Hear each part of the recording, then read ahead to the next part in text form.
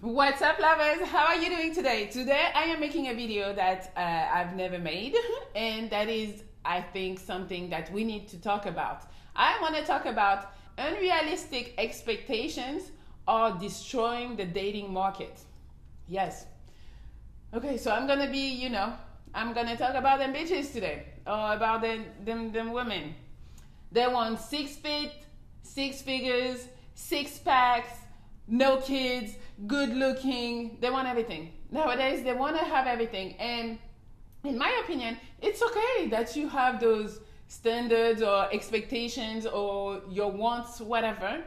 But you got to be able to realize how rare those people are going to be. And because they're rare, they're going to have hella options. And a lot of women seem to not realize that, this person that you're describing, that's like 1%, if that, of the population. So you really think you're gonna find that 1%. Hey, it's good to have hope, but how they be acting is out of control. Also, because women have those expectations, now men are mad at women. They're mad at women because they feel like women ain't shit.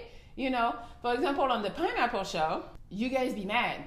The men even go after the show and go harass the women and go talk shit in the DMs and all that shit, which is not necessary. If you're watching and you're one of these people, please stop it. If you didn't like the girl, you don't like what she says, leave her alone. Please and thank you. And I'm not here to defend women because I know sometimes they're out of control, but some women really, they don't realize the reality of what it is. They don't realize that what they're asking for is super rare. So in your eyes, you guys, you think that they're mean and that is just fucked up, blah, blah, blah, they don't deserve and all, I hear you guys. But a lot of women don't think that it's so rare and that's not what she deserves. It's just really a lack of understanding of the reality we live in. Because trust me, men with those special characteristics that all these women are looking for, they're gonna have hella options because they're rare. And because they're rare, women, when they see that, they're like, oh my God, I need him. But because of that, he has so many options. And as a man, if I were a man, I'd be like, well, fuck it. Why am I not gonna act up on all my options and have several women or cheat on them or not accept a woman talking back or not accept a woman with kids or older women or a woman that's not in shape, since they have so many options. Now they can be super picky on how they treat them, how many they get, and what they do with them. So it's just fucked up. And I'm like, girls, stop going. Not saying that I would go for somebody I don't really like or whatever, but I am pretty flexible on some of the stuff that a man needs to have or that I would like him to have and that he doesn't or whatever. But some of these girls, they're so stuck on this, and that's it. I'm like, you're never gonna get a dude. And even if you find that 1% dude, he's gonna treat you the way that you don't like. Or now, maybe you can deal with it because you feel like, well, he has all these qualities.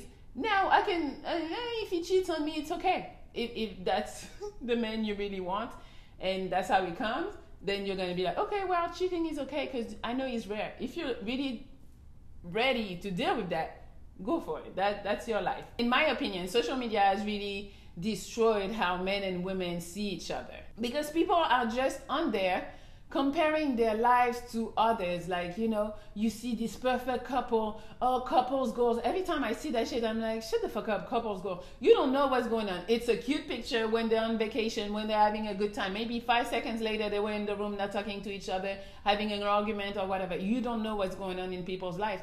IG is really a place where people broadcast the best of their lives. So, and sometimes it's not even the best, it's not even real. It's just like, okay, just smile for the picture. Yeah. And then we go back to not fucking with each other. So the problem is people tend to think IG is real and that, oh, well, if he doesn't take me out on dates, on fancy dates every day, like because I see her, he takes her all the time, their relationship, oh my God, I wish I was in there. Stop fucking comparing because you don't know shit about what they're going through. You don't know. You're just thinking it's all peaches and, I don't know, flowers and strawberries and roses, whatever, however you guys say it. It's not real. Stop comparing. IG really get women thinking like, well, if he doesn't fly me out, if he doesn't buy me expensive stuff, that means he doesn't like me, or that means he's broke. You know how them bitches be like, oh, you broke because you can't do it. I'm like, bitch, go buy yourself the fucking bag. Like, why are you looking for a man to buy you that bag when you know damn well the bag is too expensive and that you probably can't even afford it for yourself? At this point, women just want rich people, rich men. And I'm like, yo, it's a really small part of the population who is rich. Why do you think like, oh, I understand you can want it because, yeah, the lifestyle is probably nice. But nowadays it's like, oh, you don't make 6 figures, I don't want you. Excuse me, 6 figures is hard to make. I don't know why them bitches be thinking like 6 figures is easy. Especially if you're young too. Like, I'm like, how are you gonna be, not saying it's not possible, but like you're 25, 29, and the bitch is expecting you to make 100,000 a year. If you do it, good for you, obviously, great. But how are they expecting that's what it is? And I think it's because they just don't know. I mean, I think they know. Women now just want the luxurious life, and they seem to act like they don't understand how hard it is to make money when they don't make money themselves. So bitch, you know it's hard if you don't even make it. So this screenshot shows you how much people make in their age, and it's men and women. But if you look at it, the median of 30-year-old is $40,000. 40. So the top 1% is 230K, you know. So these women are out here talking about it needs to make 100,000 at 30 or even younger. And I'm like, bitch, that is not the reality. The median is 40,000. The 1% of the population in their 30s making 200 plus, it's only 1% of the population making 200 plus. But you're expecting everybody to be in the 6 figures. Stop. And that's with everyone. So once you start separating races, you know, that shit is gonna start decreasing for some races. So for women to think that at 25 or 25 and up, you need to make that 100,000, it's not really possible. It's not saying it's not possible, but it's pretty crazy. That's not what the study shows. That's not what the number shows. So bitches, you need to relax thinking like, oh, it's so easy. Yeah, oh, you're 30, you need to make 100,000. Bitch, do you make 100,000? And then, you know, after the money, which is like, okay, if you want your 100,000, it's already nobody in there or not that many people. But after that, you add the height, the hair, how he dresses, does he have kids, all that shit. So the list goes on. And now you don't even, it's not even 1% that you have like 0.1% like of choice. How do you think you're gonna find that? The sad thing is that most women don't even hold themselves to that same standard. Like, do you think like they're gonna be like, well, I need to make the same amount of money, I need to come with no kids, I need my body to be in shape, I need this. No, they're just becoming and thinking they deserve. And I'm like, bitch, why do you deserve? Some of them don't have the money, but they want to do it with the money. They want to do it with no kids while they have kids. They want a dude that's in shape while they're not in shape. They want a dude that's good looking when they're ugly. Like, I mean, I don't want to call women ugly, but you know what I mean. It's like they don't have that for themselves, but they expect the men to have all these requirements. A lot of women don't even know what the medium is. So hopefully some of them women are looking, but women sometimes are oblivious. They feel like, well, 100,000 is a minimum. Like that's what they need to make because, you know, in this economy, you need to make 100,000. But they're not aware that the medium is $40,000 when you're 30. They're not aware. So for them to just pop out with that number, 6 figures, we're like, wait, you know that's not reality, bitch. But a lot of bitches don't be living in reality. And I'm not trying to make excuses for them bitches because they don't know, but it's like they live in a fantasy. Nowadays, making 80,000 is like really good. Really good if you're in your 20s, 30s, it's really good. But then women at this number, the 6 figures, like 100K, is because they're not in touch with reality. And maybe I am more in touch with it because I do research and I see numbers and I'm like, oh yeah, they're a little delusional.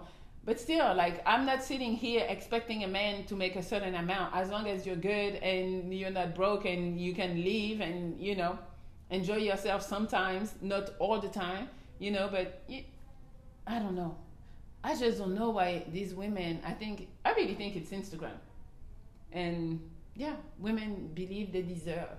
deserve. Women see IG and we see those rappers, those celebrities like posting like those crazy vacations, crazy clothes, crazy cars, and bitches be taking that as face value like it's reality. It's reality for everybody. No, it's reality for them celebrities who has that crazy amount of money, but most people are not celebrities. Most people don't make that crazy amount of money. So calm down, bitch. Also, another point I want to bring out is that we got to see how people grew up.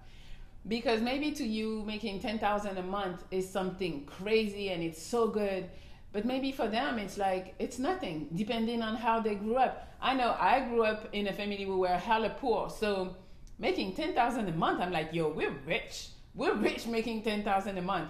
But for some, they just feel like, well, that's regular. Like my mom worked 2 jobs and my dad was an entrepreneur. So, you know, the money was up and down. You never knew. But I come from a household where they both worked and money was still tight. So now when I see a man, I'm not thinking he's going to take care of me. I'm thinking, okay, I'm going to bring my money. He's going to bring his money and we're going to try to make it work. We're going to try to have a good life. But them bitches nowadays, they see like, oh no, I need to be taken care of. You know, they're so not traditional, but they want to keep the tradition on this part. Oh yeah, take care of me. That's the good tradition that we're going to keep. So probably because of my upbringing, I have a good sense of how money is and how it's hard to get. I remember some years I couldn't go play in the club volleyball because we didn't have the money to pay the tuition. Or we would have the city help us to pay some of them shits, you know. So for women to just act like money falls from the sky, I'm like, yo, what's going on? Maybe some people just don't have a good notion of money. And it's sad because some women would write you off just because you don't make that 100K while you have all the other requirements, you know. So in a way, it's really sad and stupid. Like they're missing out on good dudes just because the dude is not rich. I'm like, are you serious? Like that's the values that you are valuing? Like that's the most important to you? It's just weird. And I get it. We all want to have an easy life, a lavish life, like where we don't have to really count on the for the money that we have, you know. I get that. Because I would like that too. I would like to, oh, let's go do this and we don't got to worry about money. Who wouldn't? But then with those crazy expectations, you might just end up alone. And as long as the bitch is fine ending up alone, well, go for it. But hey, that's how the market is right now and it's pretty fucked up. Also, okay, I know I'm talking a lot today, but I want to put those points across, you know. Like, for example, I think it's really fucked up that, you know, this society and nowadays how we see everything is like money, money, money. We need to get more money, more money. I know money really helps alleviate some of the headaches, some of the fears that you might have, you know, by not being able to pay your bills and all, because I get that. But if I take myself as an example, when I was younger and I wasn't making as much money, I think I was as happy. I'm not happier now because I'm making more money. Like I could pay my bills. I wasn't struggling when I'm talking about younger, when I was already taking care of myself, not like growing up with my parents. But when I was working, I was making enough money to pay my bills, go have a little fun here and there, nothing extravagant, but I was happy. And now I'm comparing to now, I'm making way more money than I was making before. But when I sit down and really think about it, I'm like, am I happier? No, it's not happier. I'm still happy, but it's not happier. So that's why I think people really have it messed up, thinking like, you know, the money is gonna make you happier. Yes, it helps because you can do more stuff, but again, the happiness is really from within. I know I sound cliche saying that, but it's really from within. It's cool to be able to go do cool stuff, but you go home and then you sit and you're like, it's the same. You're happier the same. That's why it's not all about the money. It's about the people that you surround yourself with. It's about having a passion, having goals, and all of that. So for women to date just in mind with like how much money he makes, it sounds crazy. And having all these requirements. Is he tall enough? Yeah, it's cool, he's tall, but is he stupid and is he selfish? He's not supportive? like, I don't care. I prefer somebody short that is supportive and that's funny and that we have a good time. So in conclusion, because I know I've been talking hella, it's just like dating is a hot mess, and if you are trying to date, it's tough. So brace yourself. And I totally understand people who are like, fuck them bitches, and the girls who are like, well, fuck them dudes, you know, because it's tough out here. It's super tough. Because it's like, especially for a guy, it's like you work, you make 50K a year, and you can pay all your bills, you can go to dinners here and there, and a bitch look at you like you're broke. I'm like, bitch, shut the fuck up. How is he broke? He's paying all these bills and having a good time when he wants to. How is that broke? Alright, so that's it. I was talking shit about bitches, but you know, you guys be doing some dumb shit too, and you get shit to work on. But today I was on the bitches and how they're money hungry and how it's fucking up the dating market and those expectations. I don't know. Yeah, some of them don't know. IG fucked up a lot of shit, and I don't know. But hey, good luck to you if you're still single. I hope you haven't lost hope and you're still trying to get a good woman by your side, because I'm telling you, having somebody in your life that have those values, that supports you, that, you know, it's really amazing. All right. You can like, share, comment. You can follow me on Instagram at Melli Lovexo, Melli Monaco, Melli Motors. You can also subscribe to my Patreon at Melli Monaco. No, that's not it. At www.patreon.com/Melli Monaco. And also, you know, I have some channels. I have the Pineapple Show channel. I have a Melli Motors channel. You can check those out too. Everything is in the description. All right, guys, I love you, and I hope you're finding somebody. I hope you haven't given up on love. All right, guys, I love you. I love you for sure. I know that's not enough, but I love you. All right, guys, I'll talk to you soon.